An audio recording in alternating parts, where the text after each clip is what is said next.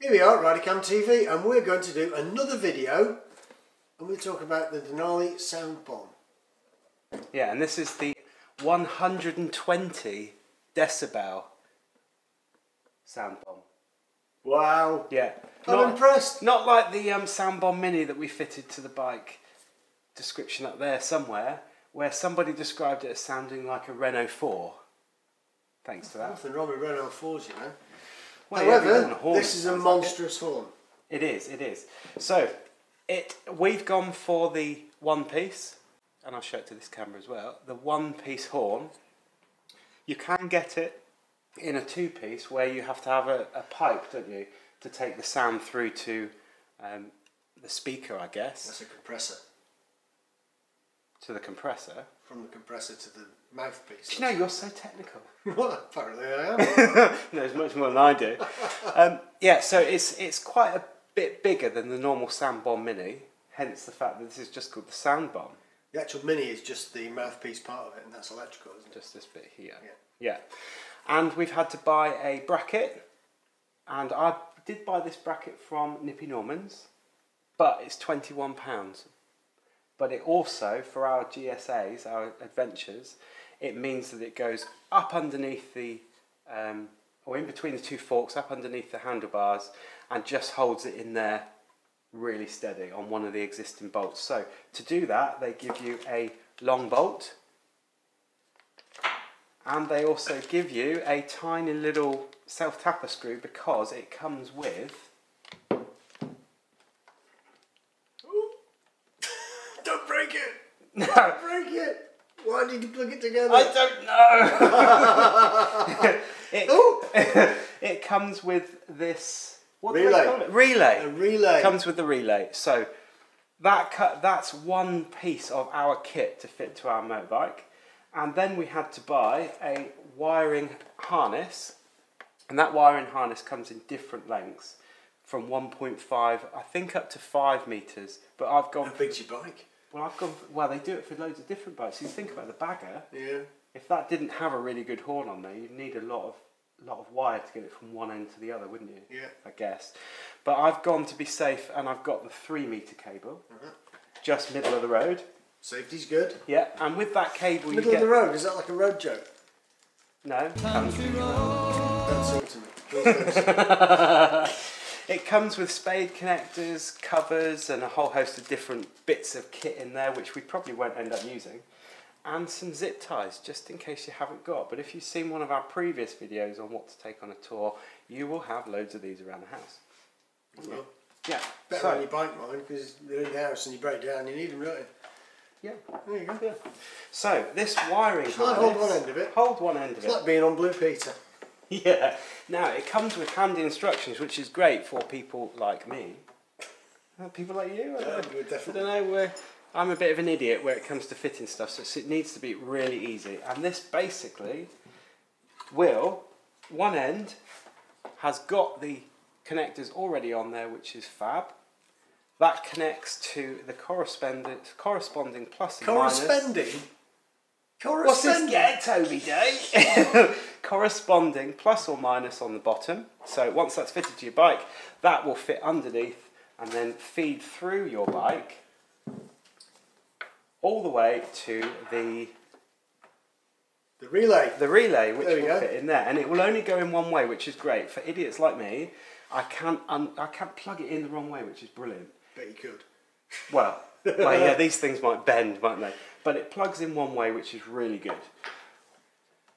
Coming off that, yeah, we have a 30 amp fuse which connects to your battery. Yeah. Which is obviously the red bit that connects to your battery, and then this is a ground. Or an earth. Or an earth.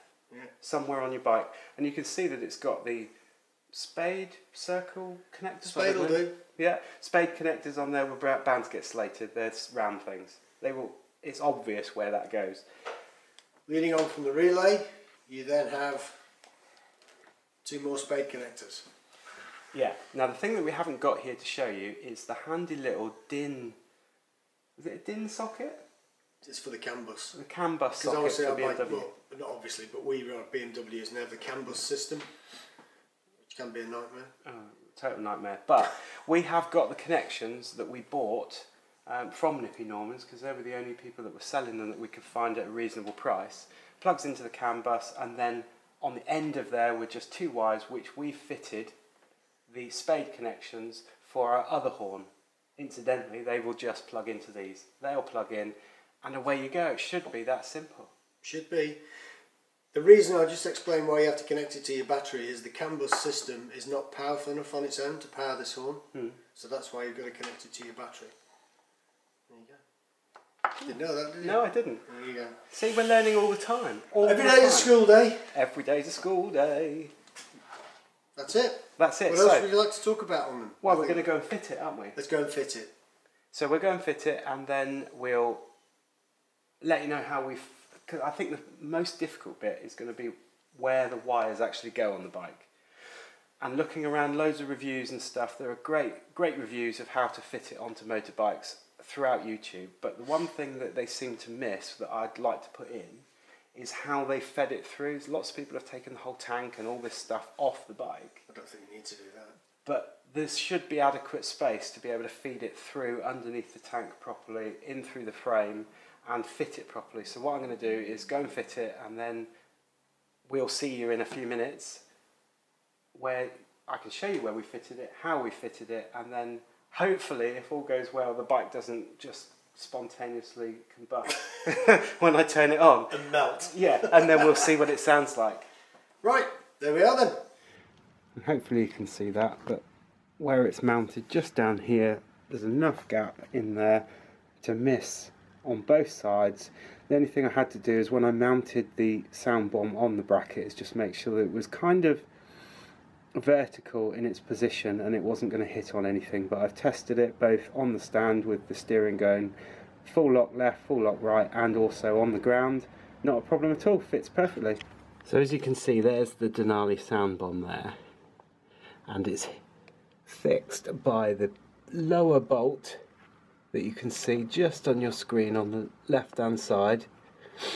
They provide a longer bolt, which is great, and it fits just right, and then the 2 wires plus and minus plugged into the bottom of the Soundbomb there, and I've taped them, I've zip clipped them onto here because that cable never moves, and then I fed the wire right up the back, as you can see there, going in behind the radiator, and the CAN bus connector I've hooked up here, and I fed it round behind the back.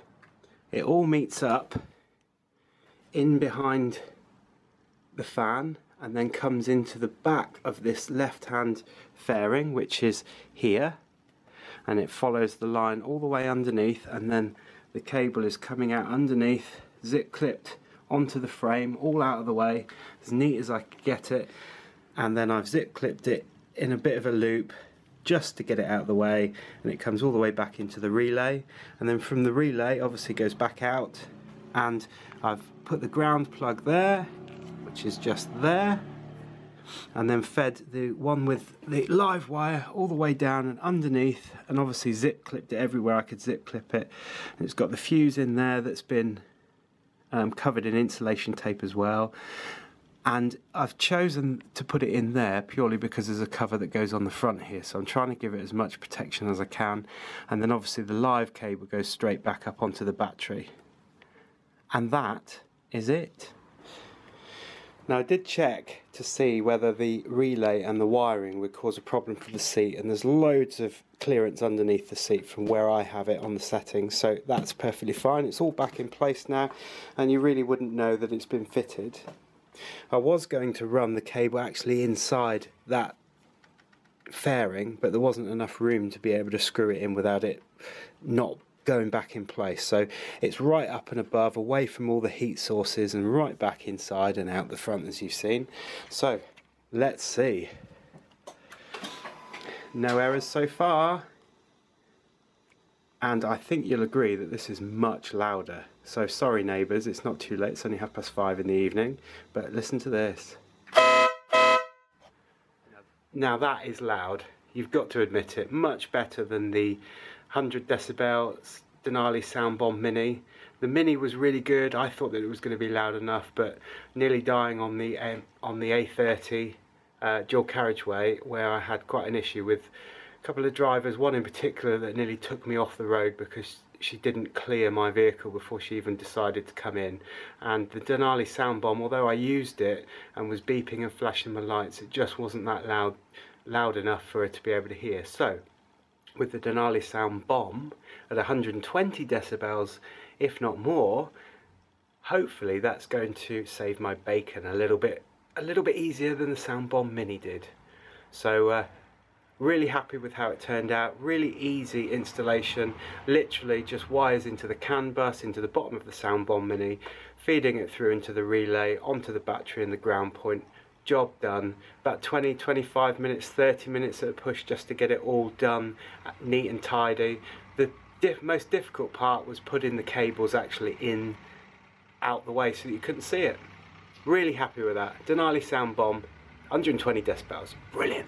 A few moments later. What a fantastic sound that horn makes! Much louder than the Soundbomb Mini, and I'm really glad that I fitted it, because I nearly died on the way up to the motor show because they couldn't hear the horn that I had, even though I had quite a loud horn. So this one hopefully will make the car veer off and crash out my way. Only joking, just so that they're aware that I'm there, so that's good. Really good horn, quite easy to fit, quite easy to run the wires through, as you've seen.